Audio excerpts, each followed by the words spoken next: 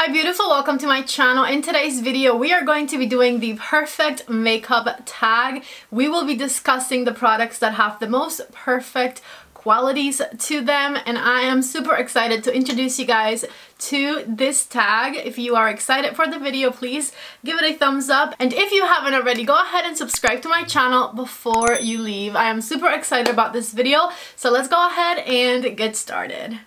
Today's video is in collaboration with the beautiful Morgan Turner. We have been wanting to do a collab for a really long time, I feel like, and we finally found the perfect thing to do, and we made this makeup tag. We called it the perfect makeup tag, and we have some really fun questions in here. If you are a content creator and you want to do this tag, please feel free to do so, and if you don't have a channel, you are invited to write down your answers down in the comment section, because I am very interested in knowing which ones you consider to be the most perfect products from your collection. Also, please make sure to watch Morgan's perfect makeup tag video, which I will have linked down below, and subscribe to her channel. Her channel is amazing. I'm obsessed with all the videos she posts. I love her personality. She will tell you exactly as she sees it. She's extremely honest and detailed with her reviews, so I know that you guys will absolutely love her. So make sure to go check out her video and subscribe to her channel. Also, she recently became a full-time YouTuber, so she and I are both in this journey together, which is so freaking exciting. I have one more thing to tell you before we start this video, and that is that the REPHR Crease Eye Bundle is back in stock as of today. Last month they restocked their Core Eye Trio, which I absolutely love. Brushes number 1 and number 3 are brushes that I use in every video for crease work, and also the number 1 is perfect to pack on the color underneath the eye. And the Crease Eye Bundle that just restocked today is my second most used brush bundle from REPHR. You guys always hear me talking about brush number 15. This is their most perfect crease blush to really diffuse your transition color. This is the one that I always reach for. Then we also have brush number 13, which is the most perfect brush to blend out the shadows and smoke out your under eye area. You always hear me talking about this one too. The number 14 brush I sometimes use for underneath the eye, but also for like outer corner work if you have hooded eyes or small eyes and you want a brush that blends things very easily, nice and fluffy, but also very small. The number 14 brush is the perfect brush for you. And lastly, this is the one that I honestly use the least out of this set. This is brush number 12, but it comes really handy for cream eyeshadows. This one I use to pack and blend cream eyeshadows very easily. It's a little bit more dense, so it's just perfect for cream products. So as of today, the Crease Eye Bundle is back at the concept store for 40% off. It's going to be $52, and I totally recommend that you get it. You guys have been giving me amazing feedback on the brushes that you bought last month. Everybody seems to be absolutely loving their purchase, so I'm telling you, this is a really good set to add onto your collection, because you're going to have everything you need to create the most perfect eye looks. They're also adding to their concept store the brush number 24, which is this one here, and this brush is perfect for bronzer. So if you want a really good bronzing or powder brush, this one is also very highly recommended. And of course, I'm leaving you the link to the REPHR website, as well as all of the links to all of the products I'm about to talk about down in the description box of this video. So if you're interested in purchasing anything, please use my links down below. Now let's get started with the perfect makeup tag questions. And question number 1 is, which primer creates the perfect base?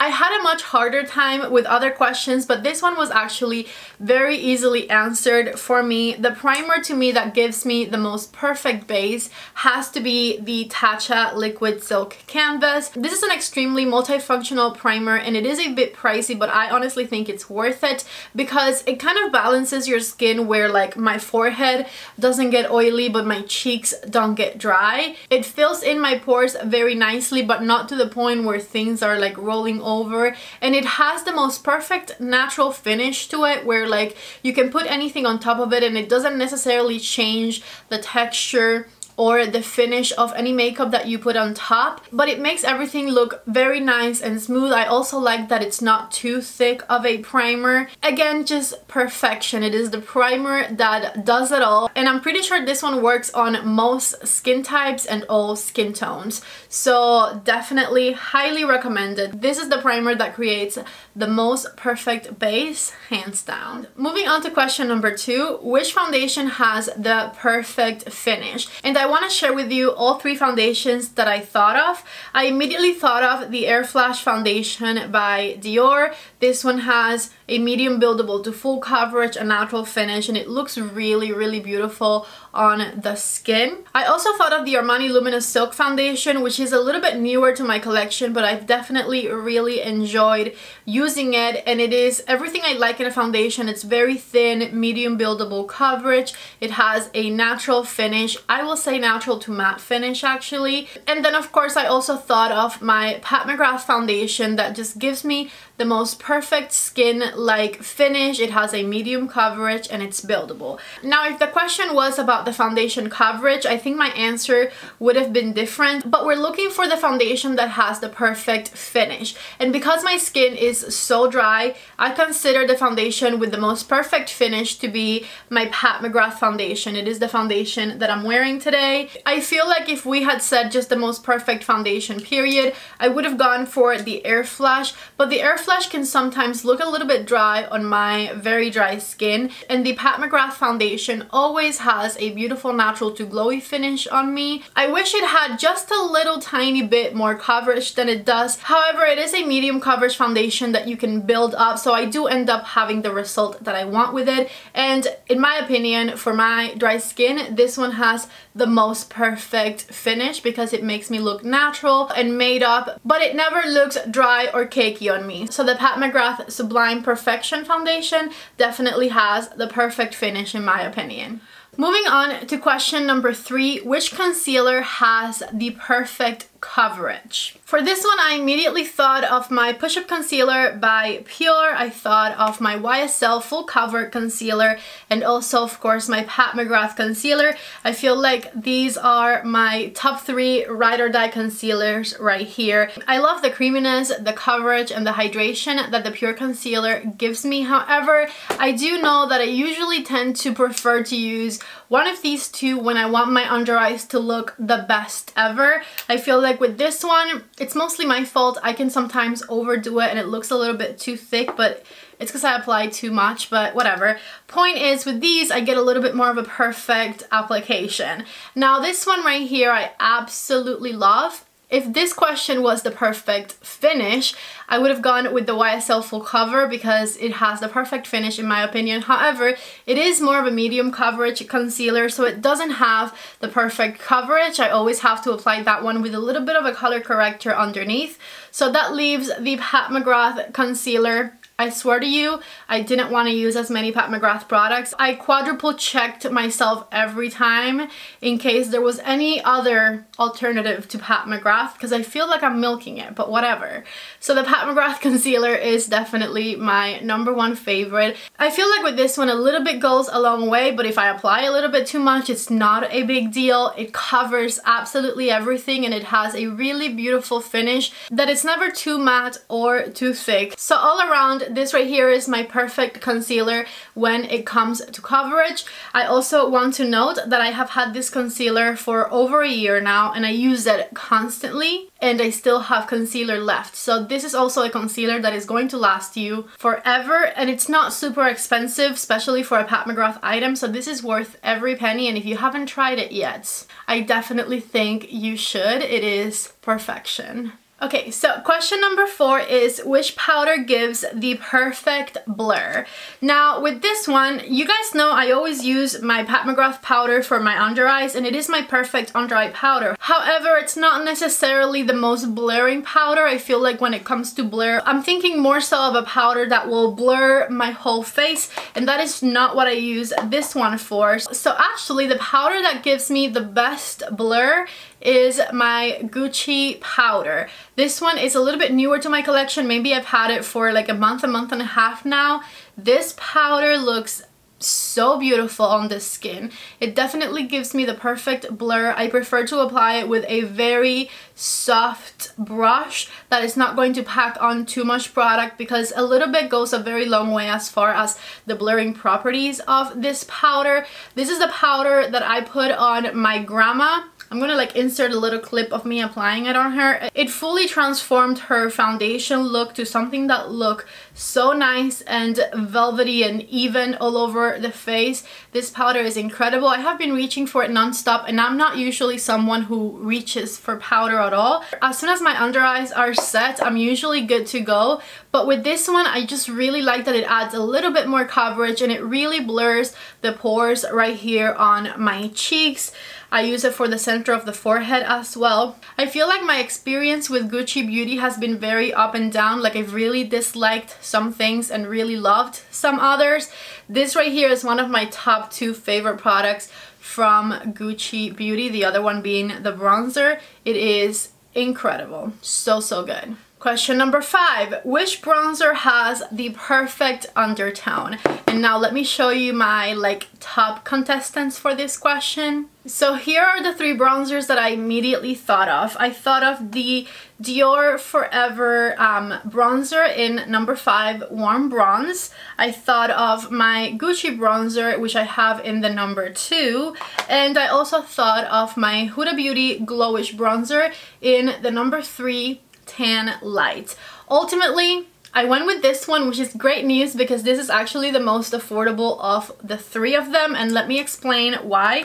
We're talking about a bronzer with the perfect undertone, and while I absolutely love that the Gucci bronzer in the number 2 has a very nice cool undertone, I feel like I might not want that very cool undertone for every occasion. I love it for nighttime looks, but for during the day it can sometimes be like a teeny tiny bit too harsh. For nighttime looks though, perfection. So it is just a teeny tiny bit too cool of an undertone for it to be the perfect bronzer. As far as the Dior Forever, I have shade 5, which is the lightest shade that they released in America, and it is just a little bit darker than what my perfect ideal bronzer would be. I sometimes find myself having to go back and blend it a little bit extra just because the color that I was able to get, which again is the lightest color that they released in America, is just a bit too dark for my complexion. Oh, I also thought of the Charlotte Tilbury, let me pull it. I forgot this one. I also thought of the Charlotte Tilbury Airbrush bronzer in the number 2, but this one I have the opposite problem to my Dior one. It's a little bit too light, so I find myself having to go back and build it a little bit more than I should. So to me, the bronzer with the perfect undertone is the Glowish bronzer by Huda. That is of course the bronzer that I'm wearing today, and as you can see, my skin is very neutral. It's not too yellow, it's not too pink, and I need something that is kind of in the middle for it to be my perfect undertone in a bronzer. And I like that this bronzer is not orangey, but it's also not overly cool tone. It's right in the middle. Again, I have mine in the number 3. It also has the perfect finish to it. It doesn't ever make my face look dry or powdery because it has a very natural finish, and it builds up and it blends out extremely nicely. This is an amazing formula in a bronzer. I have been enjoying it so much lately. Highly recommended, and in my opinion right now, from what I have in my collection, it is the bronzer that for me has the perfect undertone. Question number 6 is which blush has the perfect shade? And I actually went through my collection, saw a bunch of the shades that I particularly have been enjoying lately, and I have 2 blushes, and I'll tell you why I have 2. They are the exact same color. So before I tell you which ones they are, let me show you the side-by-side swatches. If I were to have answered this question like a year ago, I think I would have gone for a mauvey pink blush, but I think my blush preferences have changed as of lately, and I now like blushes that are right in the middle of like a pinky peachy type of a look. So here are the 2 blushes that I selected, and as you can see, the color is exactly the same. These are 2 different blushes in my collection. Look at it, even like the undertone and everything.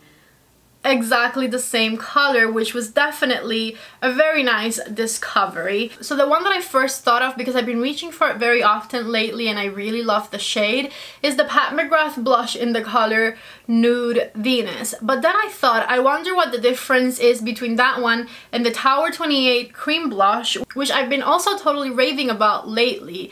And to my surprise, surprise, these two blushes are the exact same color. So one is a powder, one is a cream. The finishes are slightly different because the consistency of them is different, but the color is perfection and it is exactly the same. So this one up here is the Nude Venus from Pat McGrath, and this one is the Tower 28, and the color is Magic Hour. So both of these are amazing. There is quite the price difference. The Tower 28 one is a lot more affordable. Definitely what I consider to be my perfect blush shade. Question number 7 is, which highlighter has the perfect finish? And this one was another one of those questions that I immediately knew I was going to answer with one and only one item, and that is the Natasha Denona I Need a Nude Glow highlighter. Now this question is not about the perfect shade, yet I would recommend this one specifically if you want a shade that you can wear with anything. This question is about the perfect finish, and Natasha does also have this formula of highlighter in her cheek duo, so I absolutely enjoy this more pinkier golden shade as well. Ignore my visitor right there, but this right here is definitely what I consider to be my perfect finish. And the reason is that I don't have the smoothest cheeks. Like, they could definitely be much better. I'm definitely having larger pores now than when I was younger, so sometimes highlighters just don't look the best on my cheekbones. I like to embrace the shine regardless, but I do sometimes feel a little bit self-conscious about having bumps on my cheeks, and I feel like this formula from Natasha Denona is the most forgiving when it comes to highlighters that have really nice high shine that perform really well. This is basically the formula that lets me see the least amount of texture on my cheekbones. Therefore, it is my absolute favorite and what I consider to be my highlighter with the perfect finish. Question number 8 is, which lipstick has the perfect formula? Now for this one, I immediately thought of Charlotte Tilbury and the Very Victoria lipstick specifically because I love that shade on me and that formula. I think it's incredible. However, we didn't say the perfect shade of lipstick. Very Victoria from Charlotte Tilbury would definitely be my perfect shade of lipstick because I can wear that one to death. Like, I could wear it anywhere, anytime. It is perfection as far as a shade is concerned.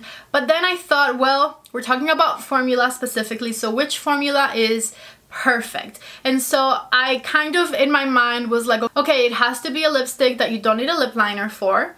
It has to be a lipstick that has the shine that you want or the perfect finish that you want. And it has to be a lipstick that applies easily and lasts long enough. So because I wanted my perfect lipstick formula to meet all those requirements, I have been more so into shiny lipsticks lately than matte lipsticks. So the matte formula from Charlotte Tilbury was no longer an option for me. And so the lipstick that I find that has the most perfect formula at the moment is the cream lipsticks by Huda Beauty. It has to be the cream lipsticks specifically. It is the lipstick that I'm wearing right now. I'm wearing the color Angel. My only doubt was that I thought this lipstick had to have a lip liner, but I am wearing it today with no lip liner and it looks really nice without a lip liner. I love that this one is a lipstick and a lip gloss in one as well. Look at the finish that it gives my lips. It looks like I have a lipstick on with a gloss over the top. So it is like an everything in one kind of lipstick, my perfect lipstick formula. The only thing that makes this lipstick not be the absolute perfect lipstick, I would say, is that it's not going to last you through like a meal. It's definitely a lipstick that you'll have to reapply a couple of times throughout the day, but it meets the rest of my requirements, so it is the most perfect lipstick that I could think of in my collection at the moment. One more thing that pushed that lipstick over the rest of the lipsticks in my collection is that every single shade that I have tried from those Huda Cream lipsticks I have loved, even colors that I don't usually reach for. Because it has that formula and that finish, I love them. So yeah, let's move on to question number 9. So question number 9 is, which palette has the perfect shimmers? I am a shimmer obsessed person, so this was a question that I really wanted to come up with like a perfect answer to. So let me walk you guys through my thought process. Obviously, when it comes to perfect shimmers, I'm thinking Pat McGrath, and Pat McGrath's best shimmers are her Astral Blitz shades. So what I did was I opened every single one of my Mothership palettes from Pat McGrath, which are the ones that have the Astral Blitz shades in them. The Astral Blitz shades, by the way, on a Mothership palette are the colors to the right of the palette. So I opened every single one of them and I compared the color story of just the Astral Blitz shades in each palette, and I selected the palette that had the best Astral Blitz shades in my opinion, meaning Astral Blitz shades that would match a lot of different colors, a lot of different outfits that you can wear for a lot of different occasions. The Mothership palette that I ended up selecting was Mothership number 7, and these right here, these up here, are the Astral Blitz shades that I thought were the most perfect. So let me swatch them for you. I am wearing 3 out of the 4 that come in this palette, so you can see that like pinky undertone on the inner corner and the peachy golden shade right here, and the incredible beautiful glittery on the inner side of my eyelid. Chef's kiss. I love Astral Blitz shades. Let me swatch them for you. Okay, I had to lower the light because these are so light reflecting that I was going to blind you. So these are what I consider to be the perfect shimmers right here. So we have this golden peachy pinky shade right here.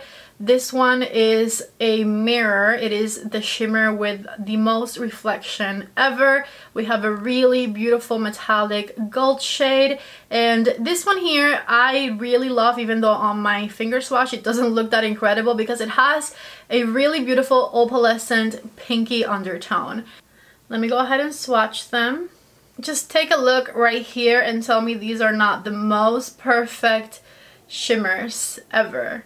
I absolutely love them. I think they are so girly and beautiful, and you can really wear these anywhere. Okay, we have one more question to go. That is question number 10, and the question is, which palette has the perfect color story? This one was difficult to say the least because I wanted a palette that had nice neutral shades, that had good transition colors, that had nice shimmers, but that also had some pops of color in the palette, right? And I ended up selecting one that I 100% think has a perfect color story, but it doesn't necessarily have my perfect color story because it's missing a few shades in there to really be my perfect color story in a palette. I would definitely like some light pinky shades like the ones in my shimmers, or some burgundy shades for it to be like